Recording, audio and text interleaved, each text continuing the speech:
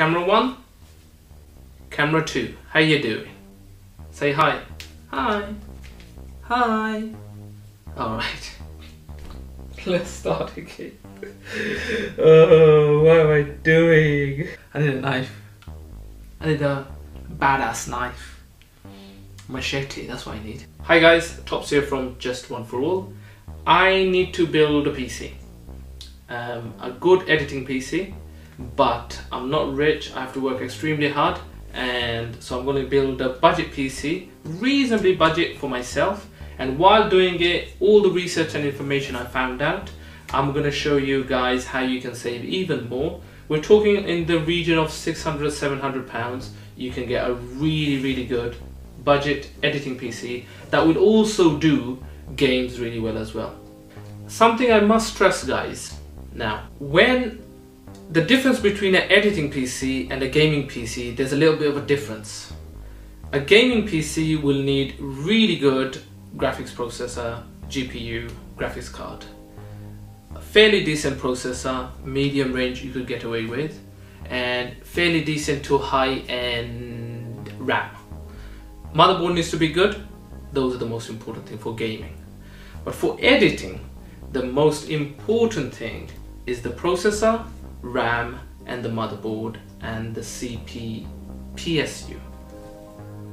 power supply unit. Alright guys, because it's going to draw a lot of power from there. So let's get started.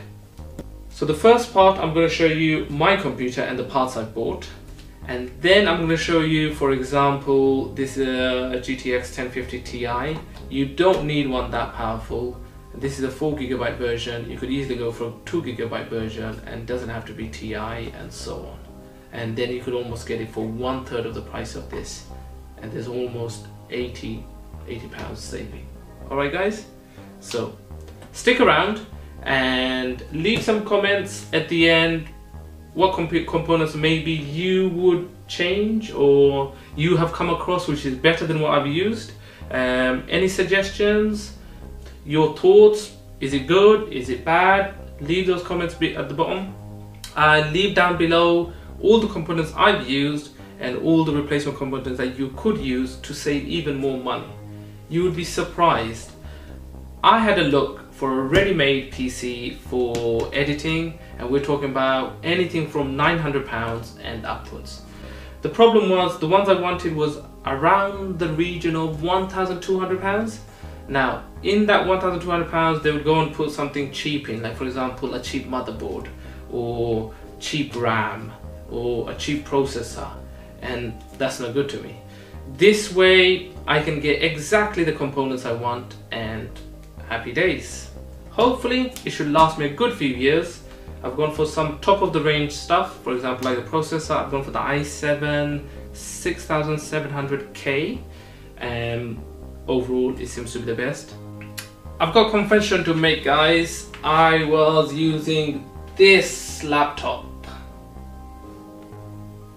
It's a i3, approximately 2 GHz, 6 GB of RAM, and I've done over 300 videos using Filmora, which is not a high-end, demanding photo editing software, and I've got away with it.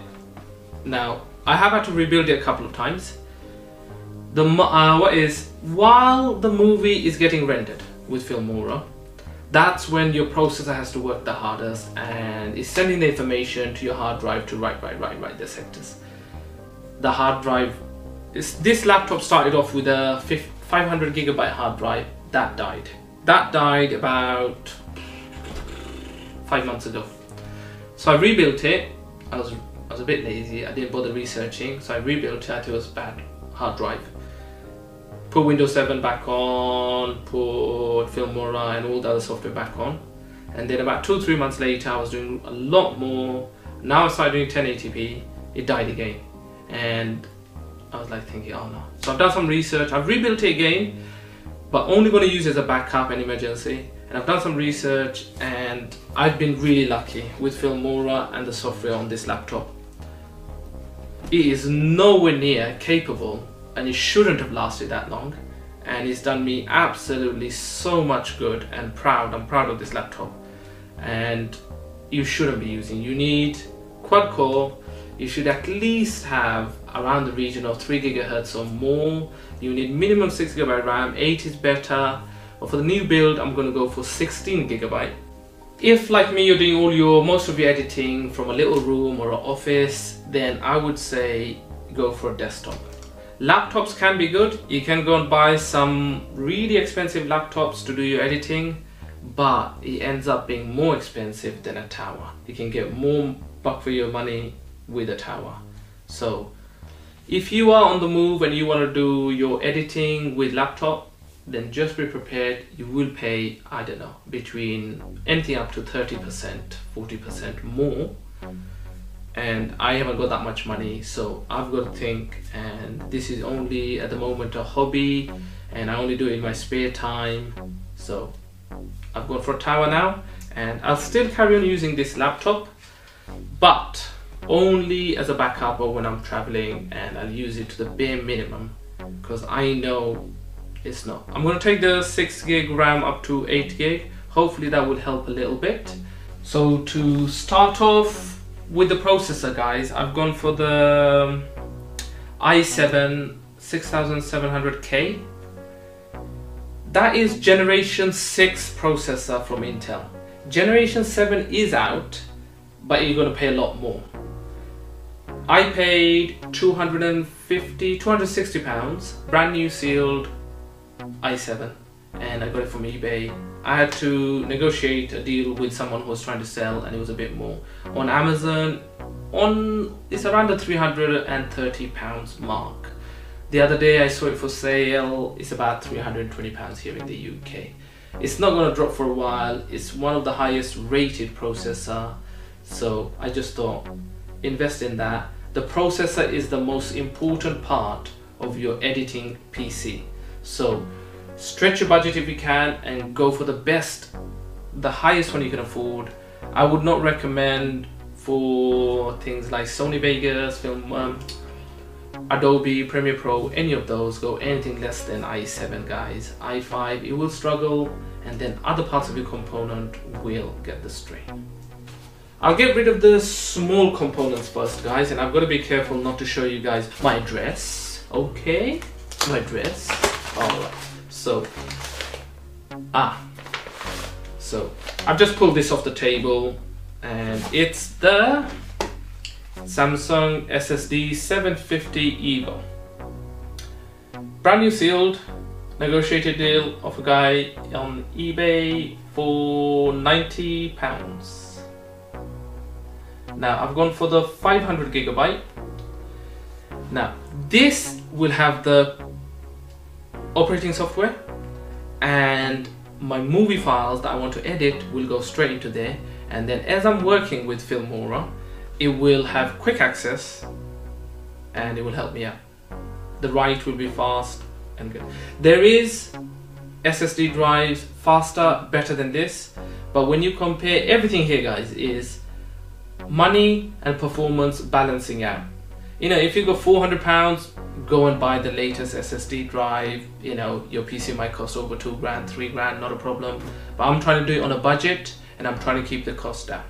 So this is going to be my primary hard drive, SSD. As my backup drives, I've gone for 2 brand new 1 terabyte SATA drives. Just make sure they're 7200 RPM and not the 5400, guys, because 5400 will really struggle. So after I've done my work on this, it will get backed up onto this for keeping, and this one's backup is this one. So I've gone for 2 1 terabyte. There is lots of GPUs out there, guys, you could use for editing. Ideally anything 2 gig is actually enough, but I've gone for 4 gig just in case I want to use a tower. Now I've gone for the Palit. This is an older one I've used before and I've had no problem, and you get more for your money. That's what it's all about. You get more for your money. And I've gone for Vengeance LPX DDR4 3000 gigahertz and 2 sticks of 8 GB, so total 16 GB. Again, brand new seal. This is in Amazon at the moment for £110, 2 of these. I picked this up on eBay, a couple of people selling it, negotiated a deal with someone, and I paid £90.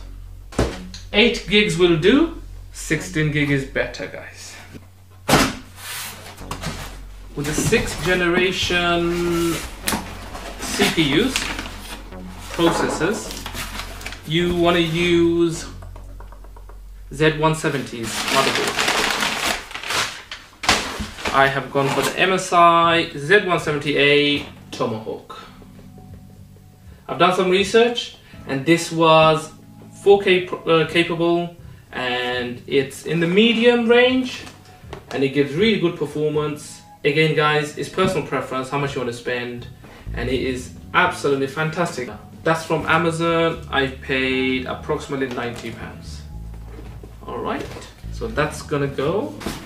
So we've got here PSU, your power supply unit. Again, after a certain amount of reviews, 500 is plenty, guys.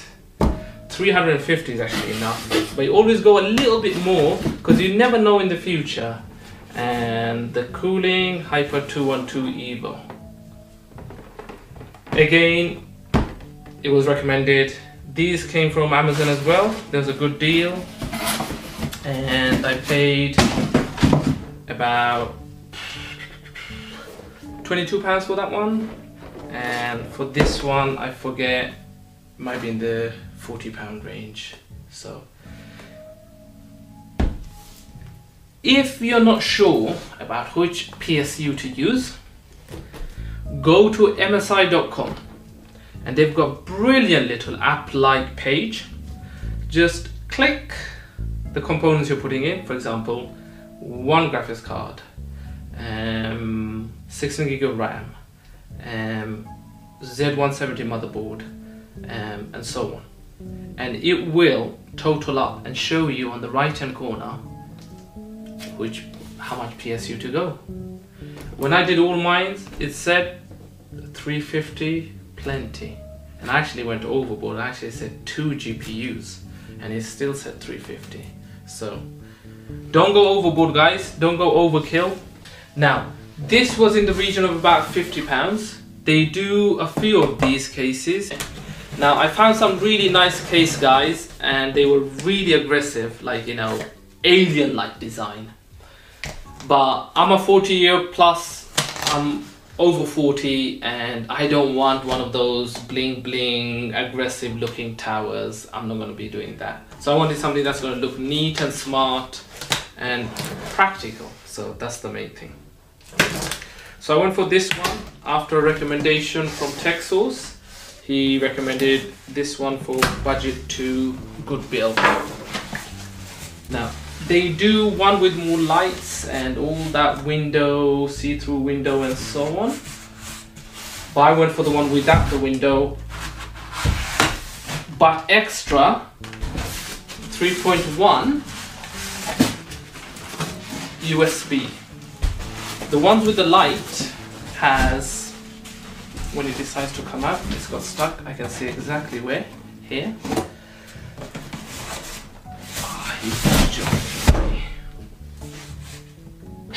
Okay, let's start again. They do one with the window, but it has only, I think, one 3.1 USB on the front of the case. Have them out. And the other side. But I thought, I don't really need a window. No one's going to be looking in my case. It's not going to be on display or anything. So I thought I could do with the extra 3.1 USB. So I got the silent version. This is called a silent version. Where's the name? There we are. So 100R silent edition. Corsair Carbide series. They have their own channel, guys, so check it out. seems to be good info.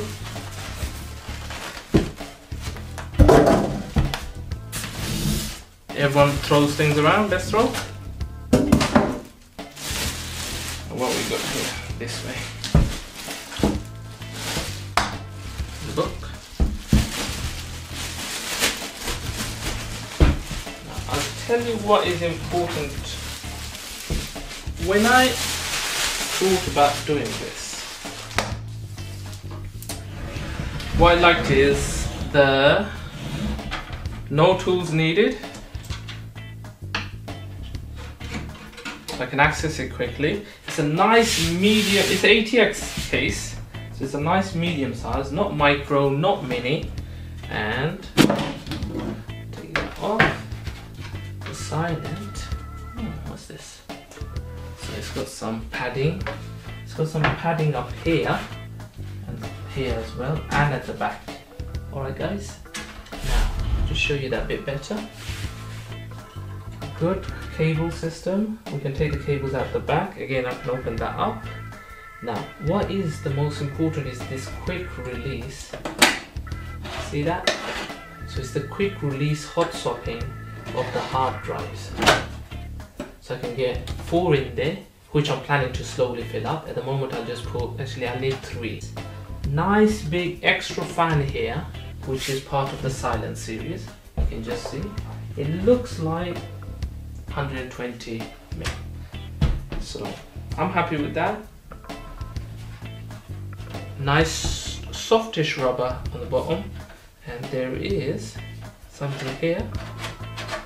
If you do put your towel on the floor, there's a gauze filter thing for you to wash, and it helps. Little things like this help get less dust in your towel. Case feels strong and sturdy, guys. I don't see it wobbling much. It's a very good case. I like it. I'll just show you a close at there. So you've got the 2 USB microphone, headphone, and your eject and reset and power button. All right. So I've gone for a bit more sophisticated look.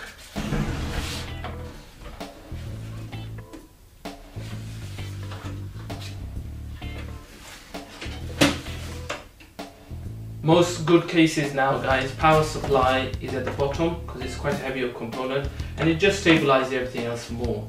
When the power supply used to be here, it did affect the case, so it was a bad design for too long. Wow! I just realized there's another fan at the here, which I remember actually from the video, but I forgot. There's a fan here, there's a fan at the front. Brilliant! I don't think I need to add any more fans on this guy. Thank you! I love it! Just can't wait to build it now.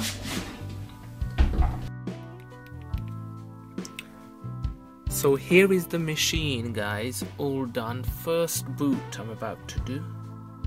I know the lighting is not great in this room. That's the reason why I don't record. Now I'm not gonna go for an optical drive on this machine because I have this really good Blu-ray disc already, external. I'm just gonna use this to one time put Windows 10 on here. And the reason I'm not doing the USB ISO because I already have a Windows 10 disc professional, so that's the reason. Alright, so let's see together. Let's turn it on. So the PSU switches there. Is always worrying, even though for 15 years I've been building, you just have this in your mind that it might just go pop. So press the power button. Nice. Some LEDs there. Everything just hooking up. All started fine. And here it is, first booting up, and just coming along really nicely. Really chuffed with this build, and really happy. So just getting all the updates. Got all the drivers on already. Now getting some more Windows updates. Cool, really happy with this build. Now time for cable management, guys. This is the back of the case, and check out all these cables. I have no idea where I'm gonna put these cables. I really don't want them in the other part. So let's see how it goes. Let's have a go. Okay guys, the tower is finished, and I'm really impressed with all the components. Really happy. Now just give you a little view around, trying to record and so on. So it's gone. I could not have been more happy with it. It was really easy. The build quality is fantastic. So I know some people on Amazon website have commented, oh, the case is this and that, but I have absolutely no complaints with the actual case. Now guys, I'm going to give you a quick look inside here. Now don't comment on my cable management, because no one's going to be looking into my case and I'm not going to have it on display. So just go through the EVGA 500B power supply unit. I've got two 1TB hard drives in there, normal, and just above here I've got a 500 Samsung Evo 750 SSD drive. There's my GPU 1050 Ti. This cooler is fantastic, guys, absolutely brilliant, solid. It is the noisiest thing in here, but it is really quiet compared to, you know, some other cooling. So I've got the Corsair 3000, the DDR4s, and as I've got no optical drives, I put all my loose cables in here. They've come in from the back. So there you go. I'm really impressed, really happy with the quality. The case comes with two fans. There's one. They're approximately estimating, without measuring them, 120, and they are absolutely silent. The GPU fan is silent, and the PSU fan is also absolutely silent. Just brilliant. The PC is running Windows 10 64 Professional, and it's absolutely brilliant. The temperature of the CPU has not gone above 32, and the case temperature inside has not gone above 24. In this particular one, guys, the fan, there's arrows here, so the air gets sucked in from there, comes through here. You want to keep this area clear. Alright, so the air flows. This fan's got arrow and is blowing onto the cooling elements. Then the warm air comes out here, and this fan is blowing out, goes out to the case. There's heat sinks to spread the heat on the RAM. This particular case, I'll leave the description link at the bottom. It's got a fan control here. The case fans, this one and the front fan to control. I've got it on the lowest setting and it's absolutely fine. It's quiet and the temperature is absolutely fine at the moment in the case and everything else. So I've left it there. It's got three settings there: low, medium and high. Obviously the higher, the more fan noise. The CPU fan the case fan is working harder and faster. So absolutely really chuffed. They've even gone to the trouble of coloring the grill, the parts you can take off, all sprayed, and really impressed. Really happy with this build.